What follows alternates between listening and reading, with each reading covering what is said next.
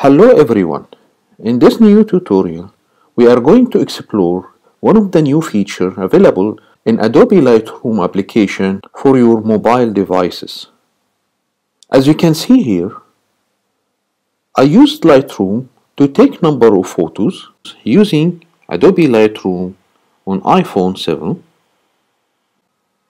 As you can see, the camera raw photos are having a DNG format written in the top right of each photo.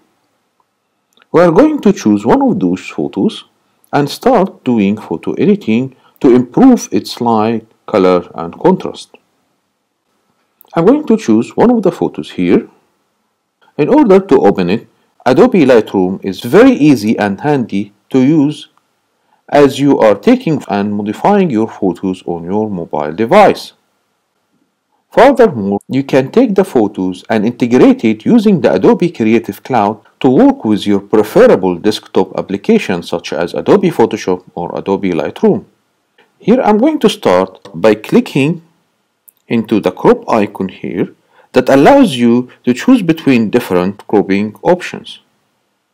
The first icon here allows you to set up a cropping ratio. For example, I'm going to set up a cropping ratio to 3:4 ratio. Then I'm going to start to crop my photo to add more focus to the group of 3 or 4 flowers here. Then I'm going to press the right icon on the far bottom of my screen. Once done, I will return to the photo editing. The second icon here allows you to choose between creative preset for your photos, such as having a cream tone, sepia tone, and different type of tones. I'm going to press cancel here by pressing the cross icon on the top right of my screen, as I would like to create some custom modifications. I'm going to click the light icon here that allows you to control the light of your photo. I'm going to increase the exposure a little bit. And I'm going to drag down to increase the light, and I'm going to increase the blacks in my photo to make like more contrast. I can also click into the curve here in order to use the curve, a very similar curve to the one we use inside Adobe Photoshop to control brightness and shade in your photo. Then I'm going to click done. I'm going to click the icon again to close the light properties,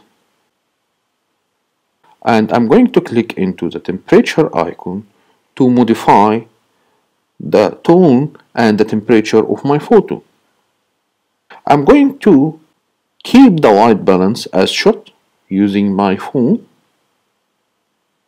and I'm going to increase the vibrance of my colors, and I'm going to increase the saturation a little bit. I can also click mix icon in order to make a color adjustment according to a specific color in the image. For example, here currently the red colors are selected, so when I modify the hue, saturation or the luminance, it will apply to the red colors in my image. I can choose between different colors inside my image.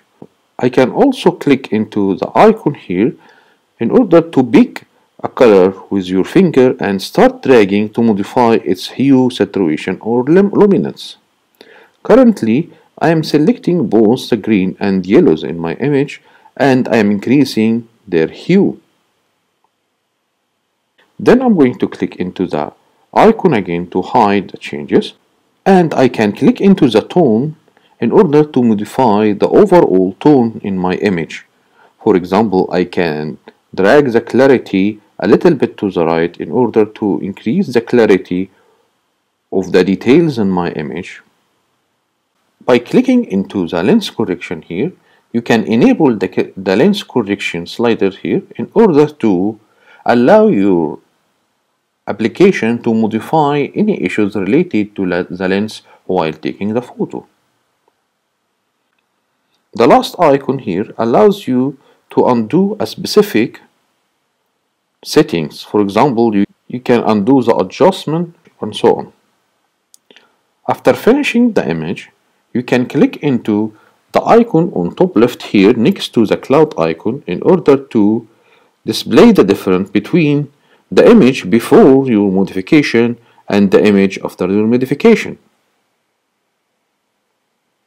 The cloud icon here, you can sync your photo with your Creative Cloud storage in order to use this photo with your Lightroom application, Photoshop application, and so on. You can also click into the top right dotted icon here in order to control your setting. For example, you can copy your setting to another image, or you can move your current modification setting to another image, delete modification, and so on.